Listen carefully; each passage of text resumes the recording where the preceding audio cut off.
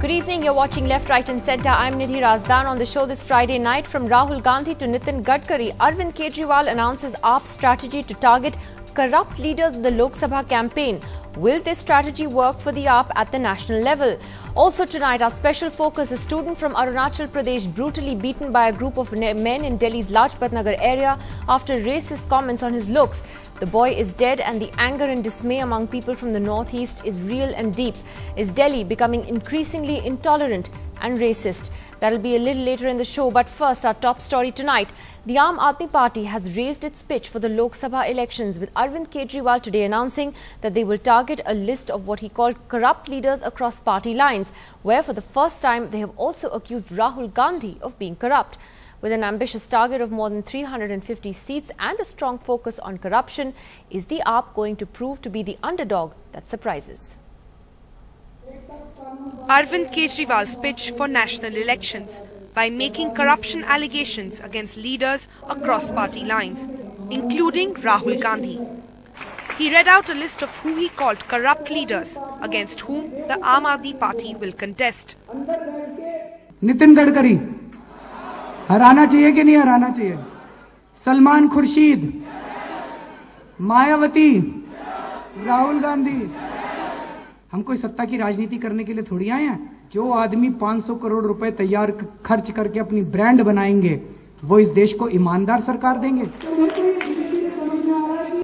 The party has decided to contest more than 350 seats in the Lok Sabha polls, an ambitious target for a new party. At the national executive meeting of the Aam Aadmi Party, the blueprint for the upcoming Lok Sabha elections was decided, and amongst the top three issues were corruption, decriminalization of politics and uprooting dynasty politics in the country. They have also zeroed in on 162 seats, wherein the sitting MPs are either facing criminal or corruption charges or have been deemed corrupt by the Aam Aadmi Party. But will this strategy work for them nationally? We are interested not in a third front, we are interested in an alternative which can provide a real alternative. The parties at the receiving end of Kejriwal's campaign have dismissed it, while Nitin Gadkari says he plans to sue. केवल आरोप लगाने से कोई भ्रष्ट नहीं हो जाता. नितिन गडकरी जी के बारे में आज तक एक भी आरोप कोई सिद्ध नहीं कर पाया है. Lists require two things, pen and paper and a subjective mind. We have not confessed to being an anarchist, as the Chief Minister appears to have done. They may be the underdog, but will this strategy help Aam Aadmi Party be a giant killer as well? In New Delhi, Sonal Mehrotra, NDTV. And we've just heard that the Aam Aadmi Party's National Council has added more names to that list of leaders against whom it's going to field candidates, and that now includes Narendra Modi and Sonia Gandhi as well. Whether they're accusing these leaders of corruption also is still something that we're awaiting a clarification on. But is this a strategy that's going to be a smart one for the Aam Aadmi Party to focus on an issue that has really catapulted it into the limelight, at least in the national capital, and one that could capture the imagination of people in urban centres, in particular in this country? Joining us tonight from the Aam Aadmi Party, we have its new leader and spokesperson Ashutosh, from the BJP, its national spokesperson Sudhanshu Trivedi. Mr. Dilip Padgaonkar, consulting editor of the Times of India, is with us this evening and will be joined shortly by Abhishek Singhvi of the Congress Party. Ashutosh, let me ask you first, today for the first time we heard the Aam Aadmi Party directly accusing Rahul Gandhi of being among the list of corrupt politicians that it was going to target. Now that's a pretty serious allegation to make. On what basis are you saying that Rahul Gandhi, for instance, has indulged in corruption? Do you have still doubt? That's a big question which I should ask you. What has been happening in Haryana and Rajasthan and other places? Robert Vadra's name is everybody knows. Where the money is going? We have to find and we should ask these questions. But that's an accusation. Is it based on evidence, is my question. Why the investigation is not happening? When Ashok Khemka has asked for the investigation, what has happened to Ashok Khemka, everybody knows. He has been given charge sheet after charge sheet after charge sheet and after charge sheet, and rather going for an honest investigation, it is Ashok Khemka who became a victim, who should be awarded, who should be praised and appreciated. He was being victimized. Why? That raises certain questions. Why the investigation did not happen? Why the honest investigation should not happen? The investigation should have gone to the bottom of the issue. And then, if was found not guilty, the whole India would have accepted that. But the fact is, no investigation was done.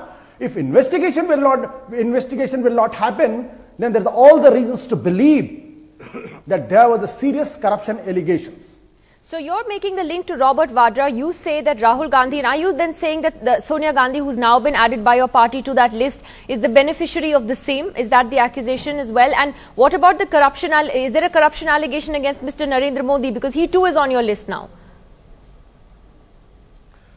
I'm just saying, the list is in public. Everybody knows about it. I don't need any clarification on that. The point is, will there be a corruption-free India or not? Will the parliament be devoid of any corrupt politician or not? That's a bigger question. The point is, if anybody who's asking for an investigation, no transparent investigation happens in this country, especially when the people are powerful and they belong to a particular family or belong to a particular state of the society. So the question is, the system has to be accountable, system has to be transparent, and if there is an allegation, the investigation should happen irrespective of the person, irrespective of his post, irrespective of his alliances. And if that is not going to happen, then people will question, and that question has to be answered. But unfortunately, but Ashutosh, you've already declared that these leaders are corrupt before there is an investigation. For instance, I am again asking, on what basis do you say Narendra Modi is corrupt? Or on what evidence do you say that Rahul Gandhi is a direct beneficiary of Robert Vadra's murky dealings? I'm just asking you what the evidence is to link the two. Well, against Mr. Modi, for instance, what would you say is the evidence? Do you remember almost a year and a half back, there was a press conference held by Arvind Kejriwal and the Prashant Bhushan. There were serious allegations were made. There were serious papers were shown to the whole world. The media has carried those stories. But what happened to that? Why investigation did not happen? And Arvind Kejriwal sat on a dharna asking the 15 ministers. There were serious allegations. The serious allegations were made against them of the corrupt practices. Nothing has happened. Why? Why nothing has happened? If you are clean, if there's nothing to hide, please let the investigation happen. Unfortunately, investigations are not happening, and these people are being promoted. Now somebody has been made as a foreign minister after these accusations, the allegations. What should we understand? The common man wants an answer, and there is no answer. I'm going to take that then to the Congress party and to Abhishek Singhvi first. Dr. Singhvi, you were dismissive of the AAP and Arvind Kejriwal in your press conference earlier today, saying that anybody can make a list. But the fact is that while they may be criticized for making allegations, and they were criticized in the past for what was called shoot and scoot, it has also something that has resonated with people. There are serious questions people, for instance, do ask about Mr. Robert Vadra and his links with the Gandhi family, and people want answers, and when they don't get answers, and they don't get investigations, then the AAP's message does resonate. Dr. Singhvi. Look, I can be and have been dismissive of certain things which the AAP party does and Mr. Kejriwal does, but there is no question of being dismissive about corruption. Let me make 2 or 3 things clear, Nidhi. First and foremost, we are at one in the war of corruption, but we cannot be at one if your idea of fighting corruption is as if you are in some banana republic where you can publish a list which requires only pen and paper, say that XYZ is guilty, hang him from the nearest post. Where is the faith in constitutional legal processes? This is a free country.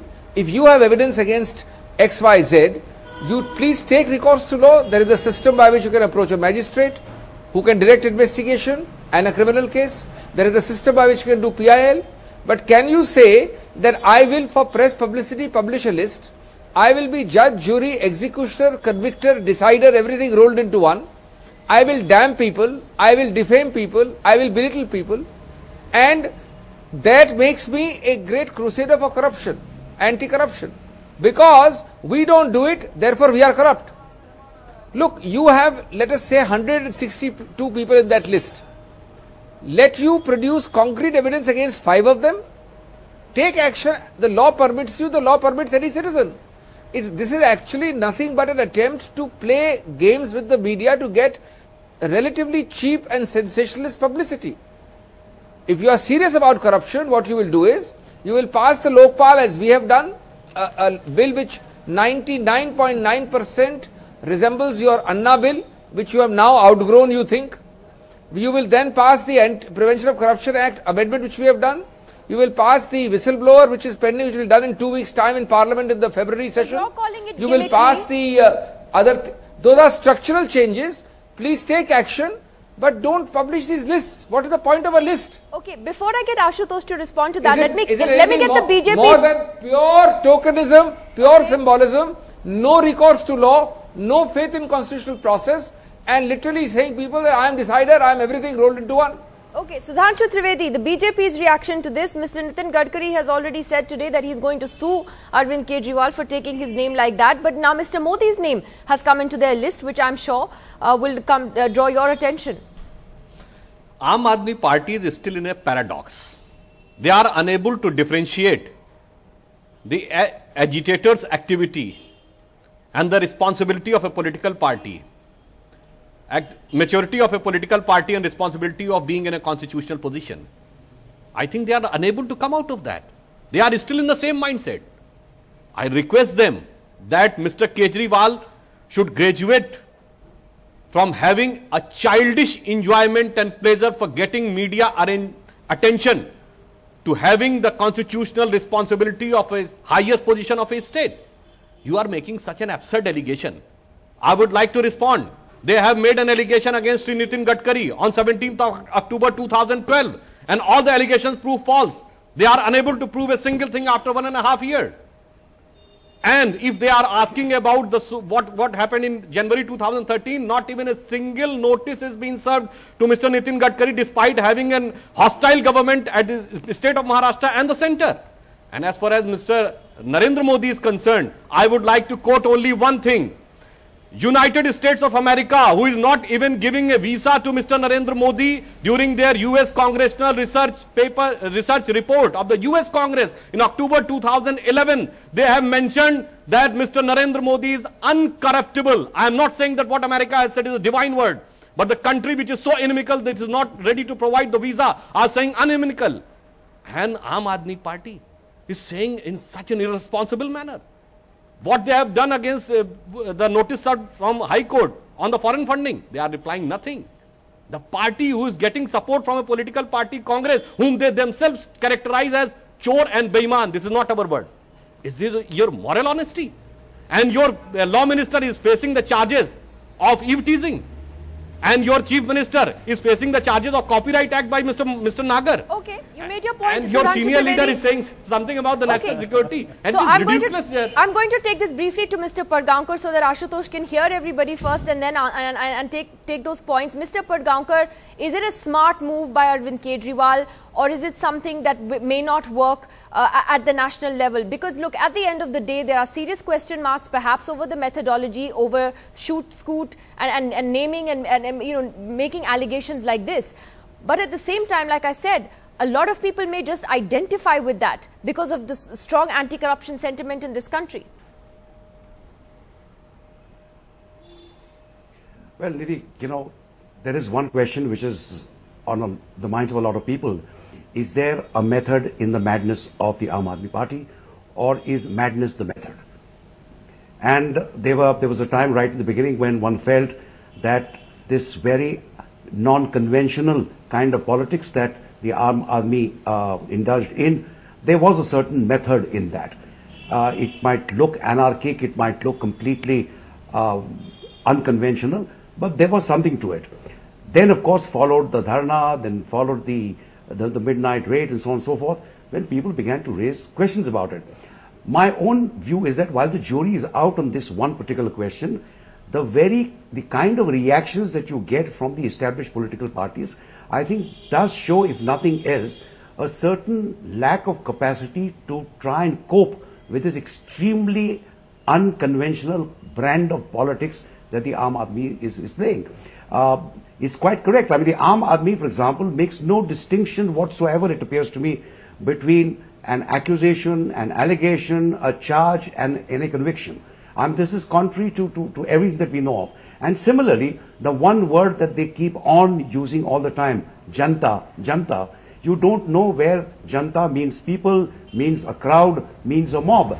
So there is a huge amount of confusion, but I believe that this list that they've come up with, if nothing else, will ensure that between now and the end of the campaign, the Aam Aadmi Party will remain in the media eye for as long as it takes. And to that extent, I think Mr. Padgaonkar, when you say that it's an unconventional, when you say it's an unconventional brand of politics that mainstream parties are still trying to grapple with, are you saying it's an unconventional brand of politics in a good way, or an unconventional means irresponsible? I think it's too early to judge that. As of now, my instinct tells me that if they do not think through some of these things that they are doing, then it could turn out to be terribly dangerous, because what they are doing is they are not really coming anywhere near spelling out their policies, their programs, their projects. Their single-minded focus on anti-corruption can take you this far but no further. They have given us absolutely no inkling about how they're likely wanting to revamp institutions, for example, which institutions that need revamping. So at the moment, it seems to me that there is a big question mark about this party. It could go, I think, to some extent to rejuvenate our national politics, but it could also, I think, undermine quite seriously Indian democracy.